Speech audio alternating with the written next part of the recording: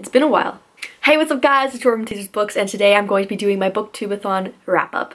Now, I didn't make any Booktubeathon videos because I was camping the entire week of Booktubeathon, which really kind of sucks since, you know, I wanted to make videos, and I haven't been making videos a lot recently, but I've been super busy with school. I graduated high school, and next year I'm going to be going to university. I'm actually attending Western University in London, Ontario, Canada.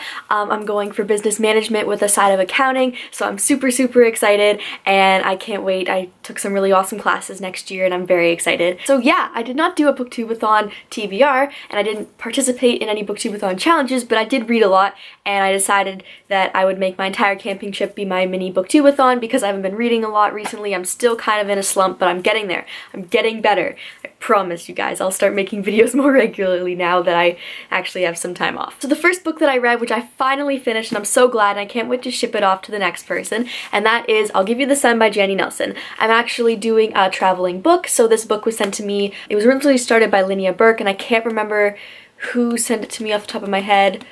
And I'll put her and the original owner's blog down below.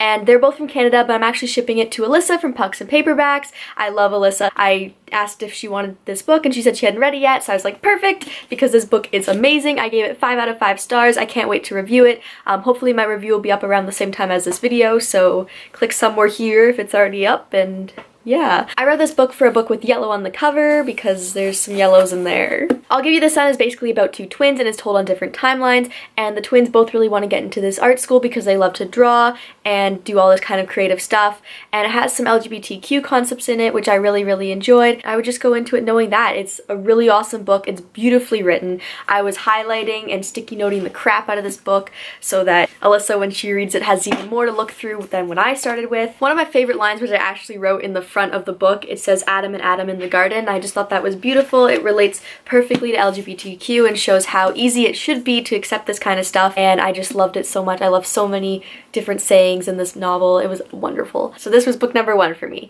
The next book I read, I actually listened to an audiobook, which is kind of new for me. I don't normally listen to audiobooks. I saw Jessie the Reader's video recently, and it was tips and tricks to listening to audiobooks, and I decided to watch it since I've always struggled to really focus. I always end up either falling asleep or completely zoning out for a good chapter, and then all of a sudden I'm completely confused. He said that the best one that worked for him was to play something like Candy Crush, a completely mindless game that helps you focus but not focus on what you're doing, so then that way you listen to the book.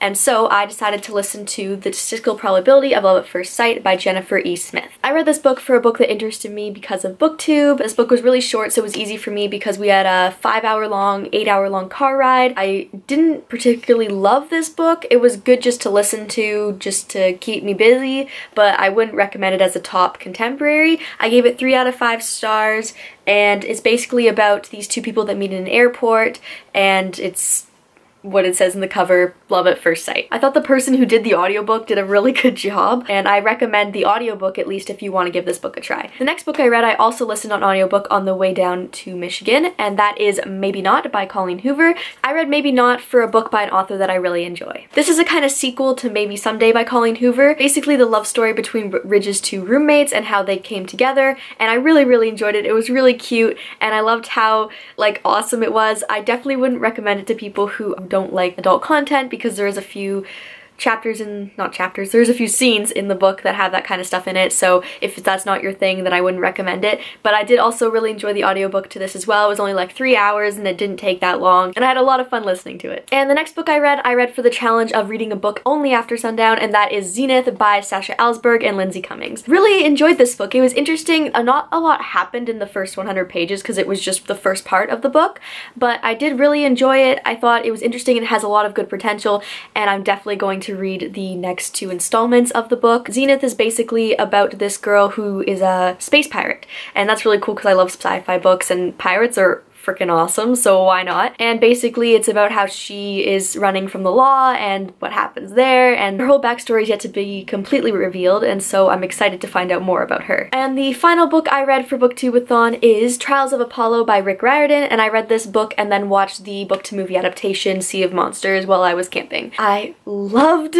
this book. 5 out of 5 stars. It was wonderful. I just couldn't put it down. It was so good. It was hilarious. I loved Apollo. I love when gods are in it, and I just love Greek mythology, and this was perfect for me, and there was Percy in it. Like, Percy, I love, oh man, I'm so excited. I can't wait for the next book, and I can't wait because I haven't read Magnus Chase yet, but my friend told me it is really, really good, and I can't wait to start it, and I'm just, I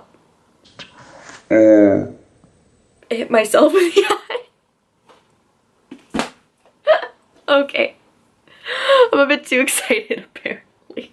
Basically, this book is about Apollo, and Apollo pisses off Zeus in some of the Heroes of Olympus books, and I'm not going to give full disclosure as to why. But basically, he is sent down into the mortal world and turned into a mortal. It's just funny, because Apollo's the most stuck-up god you could possibly have, and he's expected to look normal and not have any godly powers, and basically he meets this other girl and she claims him as his like servant for the years for his trials, and so then he has to go back to Camp Half-Blood to seek some help, and he tries to recover the oracles since that's kind of what is going on there. The oracles aren't working properly and he has to fix them, and I just really enjoyed it and I highly recommend this book. It was so funny. So that's it for my Booktubeathon wrap up. I managed to read 5 books, which I think is pretty good considering I haven't been reading at all, so I'm gonna take it, whatever. Maybe next year I can actually make videos during the Booktubeathon and win some stuff. That'd be pretty awesome. Once again, you can follow me on my Twitter, Tumblr, Instagram, and my blog. I'll put all my links down below. Let me know how many books you read during the Booktubeathon. I would love to know, and watch your wrap-up videos. You can leave them down below. Thanks for watching, and keep on reading, guys. Bye!